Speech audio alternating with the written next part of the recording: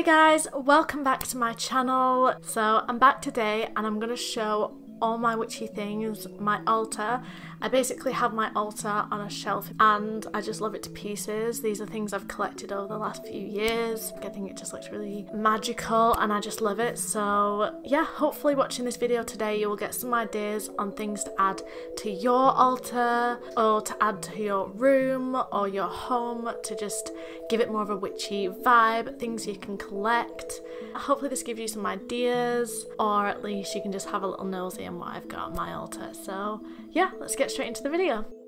Okay, so the first thing I'm going to show is this dream catcher I've got, and it's this amazing green colour. If you know me, over this last year, green has become my favourite colour.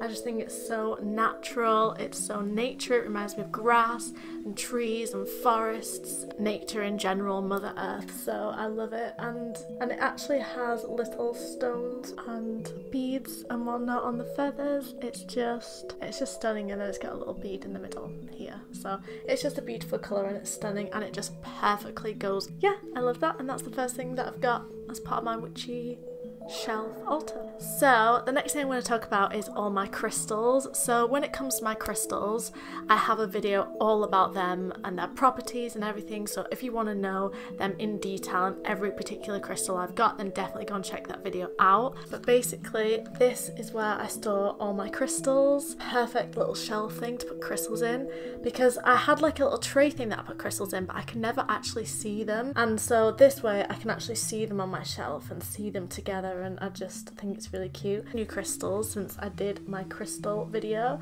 so I'll just briefly show them now. So this here is some moonstone. This is the second piece of moonstone I've ever gotten. I've got a piece of moonstone that I keep in my car because my car's kind of hippie, cosmic-y. I've got a couple of cosmic related crystals in my car. This is another crystal that I got actually from a seller on Etsy. I ordered like a beaded dangly crystal thing to put on my rearview mirror.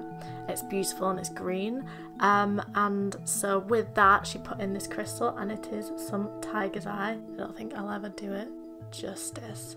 And this is some clear quartz. I already have some clear quartz that my sister got me, but this is in the form of a dragon's egg. I just think they look really cool, and I believe this is just kind of raw amethyst and it sparkles amazingly. I think someone painted maybe a bit of gold sparkle on it just to make it pop a little bit extra, but they are stunning. But it's an entire piece, so I absolutely love that, and it perfectly fits into each other.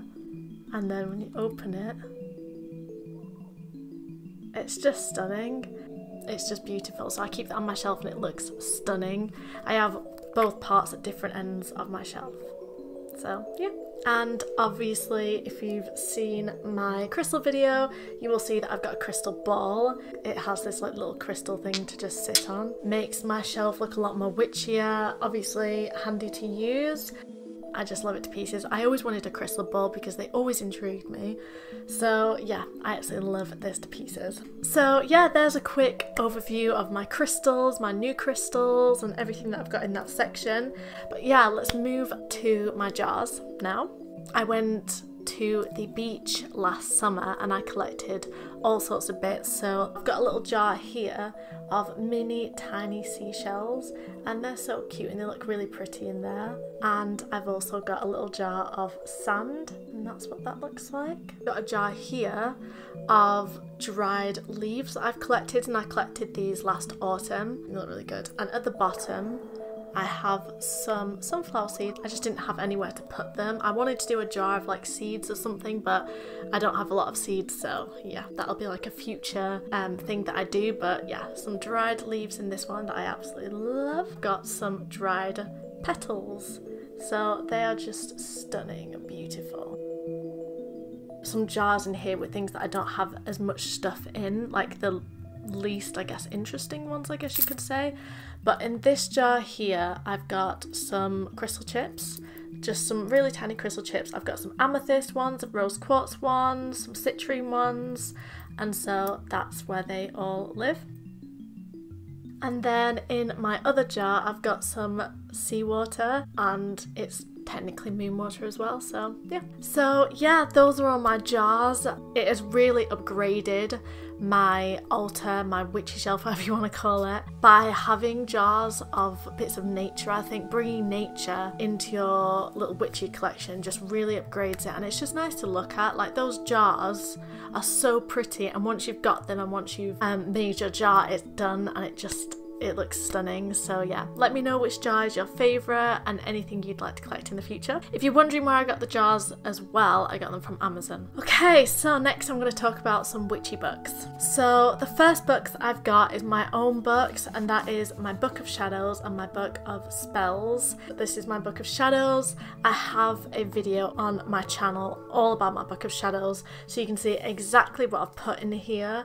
I haven't really updated it since I last showed that. I've not really had much to write in it since then. That's my Book of Shadows. Definitely go and check out that video if you want to see what is in here.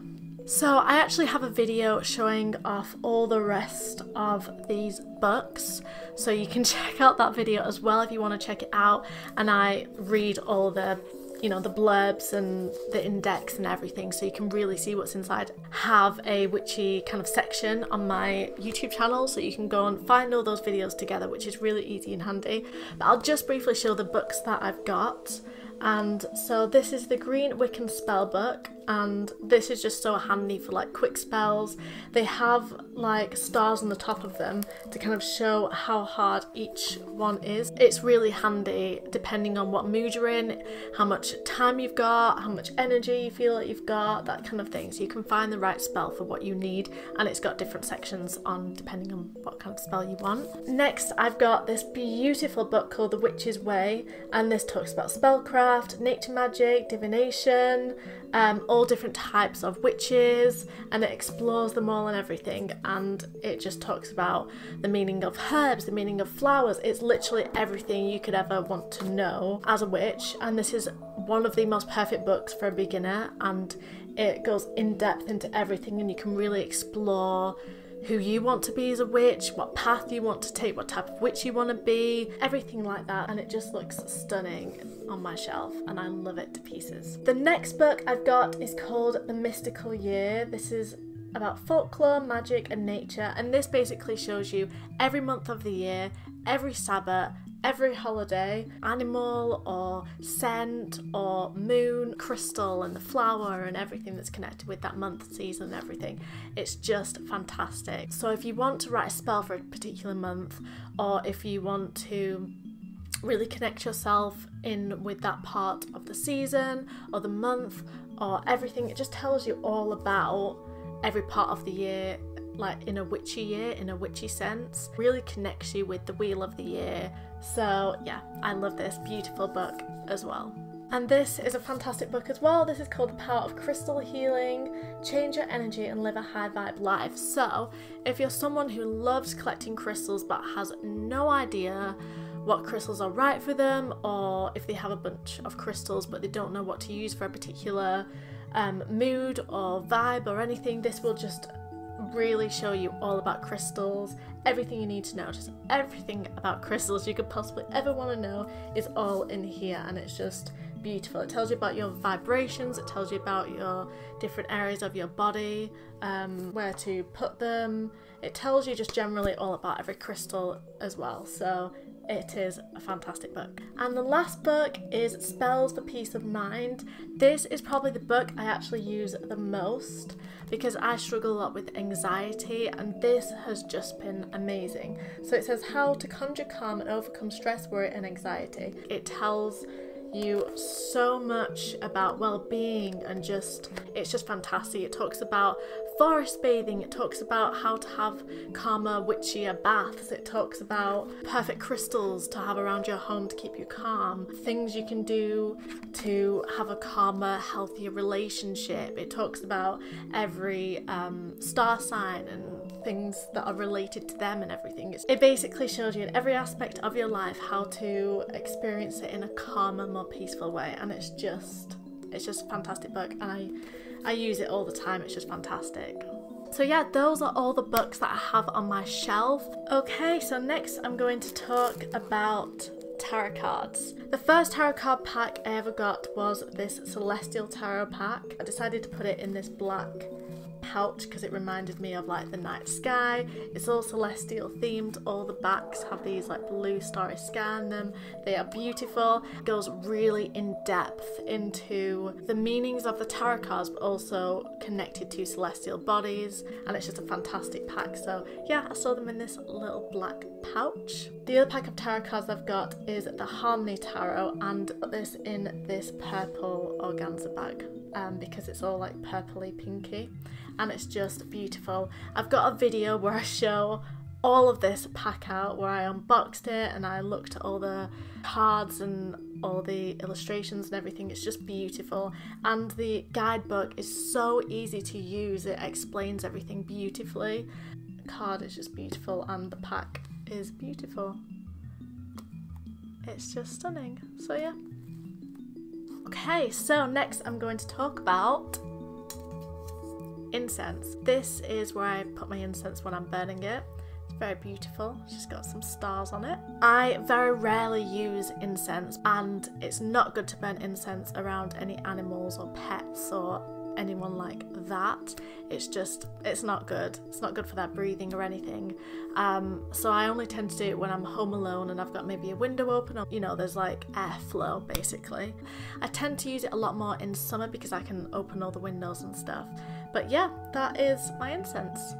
But yeah, I just want to show off some candles I've got. So these are 2 Witchy candles I got at Home Sense last autumn, when they bring out the more sort of Halloween autumny candles. So these are the 2 that I've got. They're so pretty.